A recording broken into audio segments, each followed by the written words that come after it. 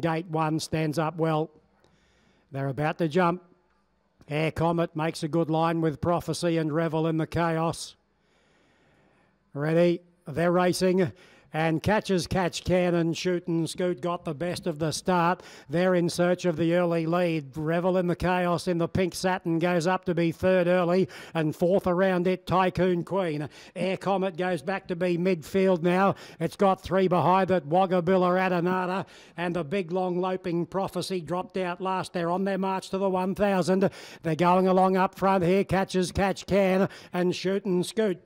Going along by 1.5 lengths, Revel in the Chaos. Three deep going around them, Wagabilla, Adanata back in the middle. They're followed over on the fence by Air Comet, who's second last, and Prophecy on its outside. They're tightly bunched, only 3.5 lengths first to last. At the 600, the top weight Catch Can ahead in front. Shoot and Scoot moving up now to give him the eyeball. 2 lengths away, Revel in the Chaos being shoved along. Air Comet getting underneath, Tycoon Queen's next. Adanata, Prophecy, and Wagabilla's last.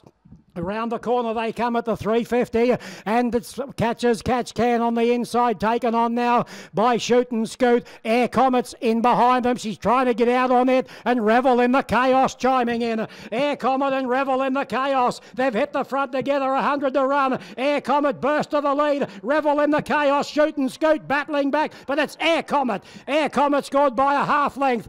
Dead heat for second. If anything, I'll give it to Revel in the Chaos. An eyelash in front of Shoot and Scoot. And fourth's a photo. Prophecy wide out right there. And with it, Tycoon Queen.